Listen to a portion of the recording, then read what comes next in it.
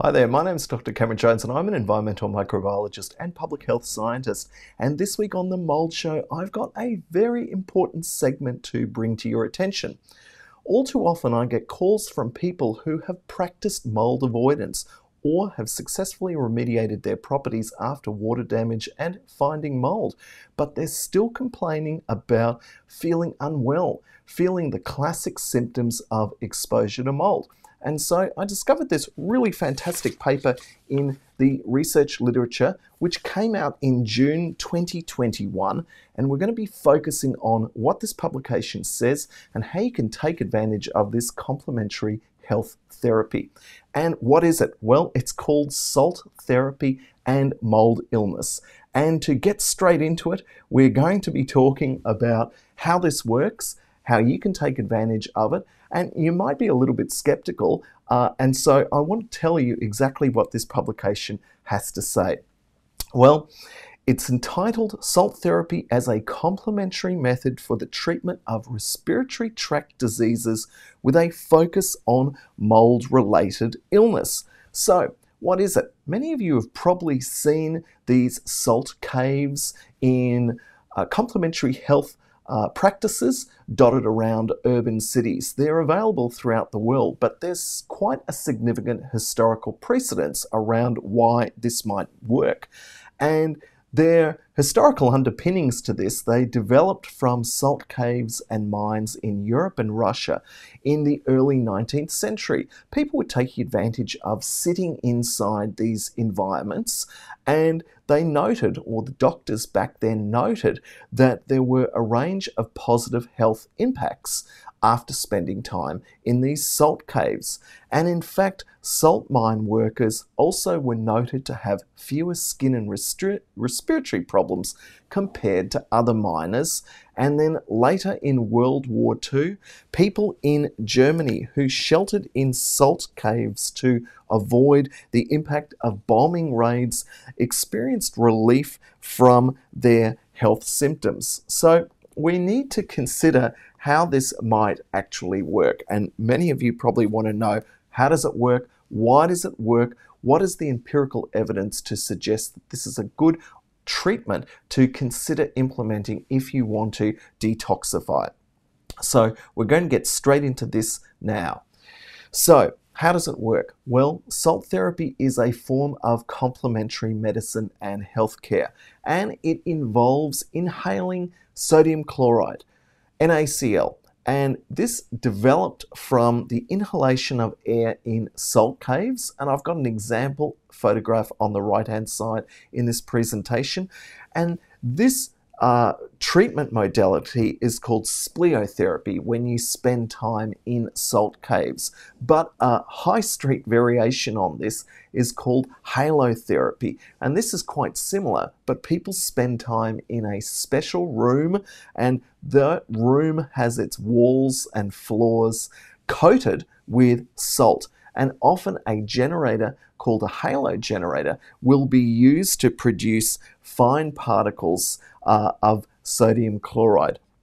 And certainly when I first read this publication, I was really blown away by not only the historical underpinnings to this treatment, but why this would be something that I really need to bring to your attention, especially if you are grappling with practical interventionist methods that you can use yourself to, in a sense, take control of the adverse symptoms around biotoxin illness and mold exposure. And so if we look at basically what does it do, well, then let's have a look at this. Well, salt, by its very nature, sodium chloride, is antibacterial, antifungal, and anti-inflammatory.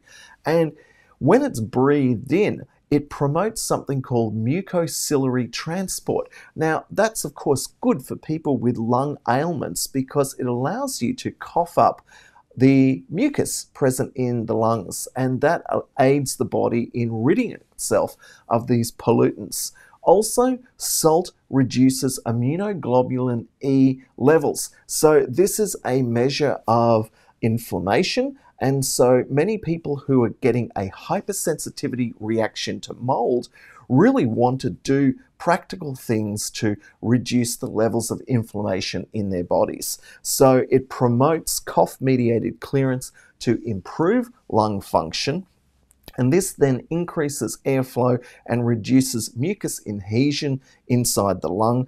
And in fact, some new studies looking at something called hypertonic saline, which is a slight variation on this concept of the salt cave, has also been shown to reduce biofilm formation with Pseudomonas aeruginosa and increase level of antioxidants like glutathione. So we also need to look at some of the ways and some of the methods that you can do this. And I know that if you jump onto Google or DuckDuckGo online, you'll probably be able to find a salt cave in your local area. But what are some of the typical conditions that have been successfully treated? And if we look into this particular paper in focus attention on that, we can see that there are a range of different conditions ranging from asthma, COPD, allergic rhinitis, bronchitis, various different viral impacts on the bronchial system, and even influenza. And certainly there has been some exciting research around the use of salt, even for purposefully adding salt to face masks. And certainly at the beginning of the COVID-19 pandemic, people were looking at whether or not they could dope the front face piece of face masks with salt to neutralize the SARS-CoV-2 virus. And I've included some links to that research in the show notes to this podcast and live stream, because I think that's a really exciting initiative in its own right.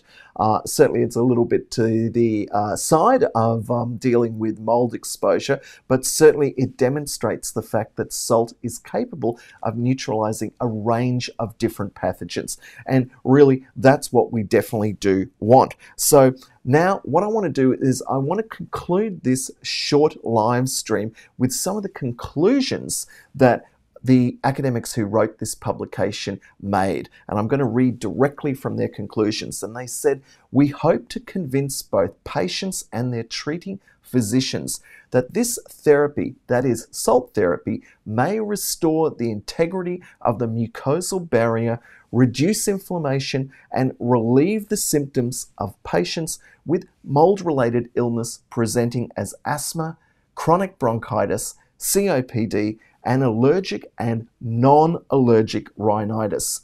And they go on to say that we emphasize that this therapy is not an alternative to mold avoidance, that is, staying away or successfully treating the mold-infested environment, but it is a complementary non-drug treatment. And that is really important in its own right. And they conclude by saying that based on their clinical experience, we believe that there is indisputable evidence that saline inhalation therapy is inexpensive, practical, feasible, globally implementable, and safe for most patients, irrespective of their age, who have disrupted integrity of the respiratory mucosa caused by exposure to dampness microbiota growing in moisture-damaged buildings. Wow, that was short and sweet. If any of you are dealing with water damage and mold exposure, I would encourage you to firstly jump onto the Mould Show website and subscribe and download some of the podcasts. I've covered a whole range of different aspects of water damage and mold exposure and how to practically deal with this. But if you want to jump straight towards how you can take advantage of mold testing and do how you should go about the practical exercise of testing for mold in your home or workplace, I'd suggest you go to either biologicalhealthservices.com.au or download the free ebook at drcameronjones.com. In any case, my name's Cameron. I love doing these live streams each week, and I think salt therapy is something which is underestimated and maybe usable yourself for dealing with biotoxin illness and mold exposure to reduce inflammation, and improve your airway health. Bye for now.